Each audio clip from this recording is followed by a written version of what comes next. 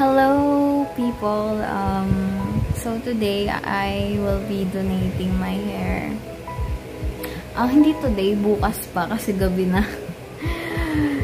Ipapadeliver ko siguro through Grab or ibang app kung paano ako pwede mag-donate. Pero mag-donate ako sa Hair for Hope and ayun. Ito yung video ko na ginugupitan ako by my dearest mother, Emma. Ang reason kung bakit ko sinabi, kamukha ko si Pau Pau. Kasi yung pinsan ko na si Pau Pau, short hair. Tapos, yung unang tingin ko, kamukha ko siya. Ayun, I hope you enjoy the video.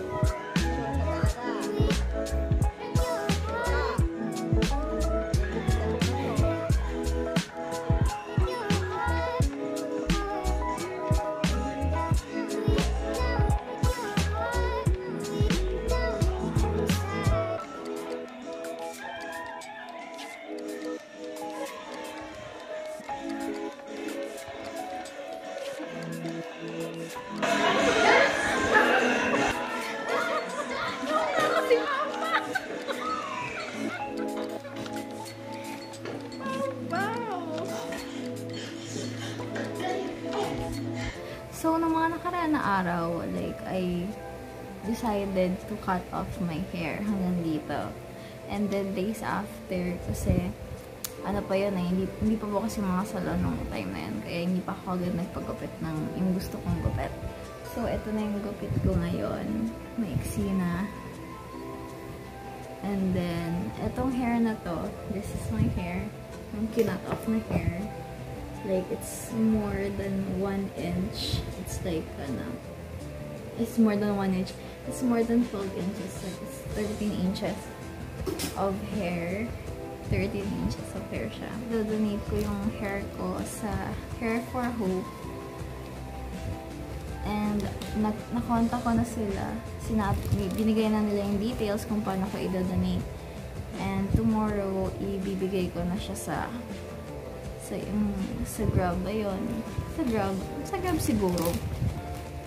Tapos, i-deliver nila doon. Hindi ko papakita, pero ito. Lalagay ko na siya sa Ziploc bag. And then, sisil ko na. Alam nyo, dati ko pa talaga gustong magpagupit. Nagpahaba lang talaga ako ng hair kasi magdelibo ako. Tapos, graduate ako from senior high school. Tapos, magka-college na ako. Kaya, yun yung rason kung bakit ako nagpahaba ng hair. Tapos, ngayon, bakit ako nagpa-eksi ng sobra kasi gusto ko lang maranasan. At saka, haba rin naman yung buhok. Kasi buhok lang yan. Every month, nag-grow yan ng 1/2 inch. And, syempre, gusto ko lang din i-try kasi nga yung nanay ko, yung mga maiksi din yung buhok niya. Kaya, idol ko kasi nanay ko, kaya ako ginagaya hairstyle niya. Kung bagay din sa akin. Kasi bagay sa kanya eh. Lalagay ko na siya dito sa envelope.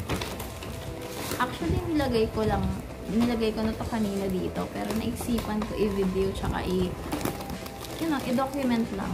Tapos, papasok ko na. Ready na kasi siya for shipping. Tsaka nag-picture lang din ako. Last pictures ko with my hair. Ang tagal din ang pinagsamahan namin. Ganon. So, ayan na.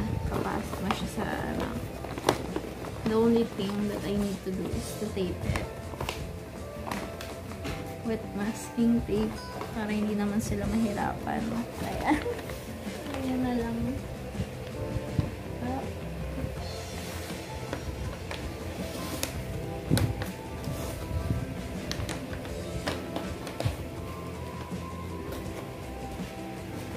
Sealed na siya and ready for delivery tomorrow. Kung gusto niyo din mag-donate like me, i-chat niyo muna yung Hair for Hope and isasend nila yung address nila and kung ano yung mga need mo for your hair. Kunyari, kailangan 12 inches or more, tsaka dapat naka-braid para mag-i-intact lang yung hair. Tapos, nakalagay dun yung address nila kung saan mo siya isi-ship. So, yung address nila is the European Hair Factory, Block 1, Lot 9, South Point Subdivision, Barangay Banay-Banay, Kubuyaw, 4025 Laguna. Sa Laguna sila naka-base. And, meron atang salon na kapag doon ka nagpagupit, parang may 400 pesos discount sa pwede mong gawin sa hair mo after gupitan. Bakit ka magdo-donate ng hair? Kaya nga Hair for Hope. Kasi syempre may mga bata, hindi lang naman bata, may mga tao na nangangailangan ng hair for their confidence. Kasi syempre, may taong naglalagas yung hair, tapos yung iba kailangan nila. Kasi syempre, isipin mo, ang hirap nun na mawalan ka ng hair. And, ang goal ko kasi sa life, makatulong sa iba-ibang tao. Syempre, pangarap ko mag-donate ng hair. Yun na yung magagawa ko na kasi long na yung hair, tapos nagpa-short na ako. Tapos, pangarap ko pa mag-donate ng blood. Dapat nagawa ko na yun ng last week. Pero hindi. Kasi,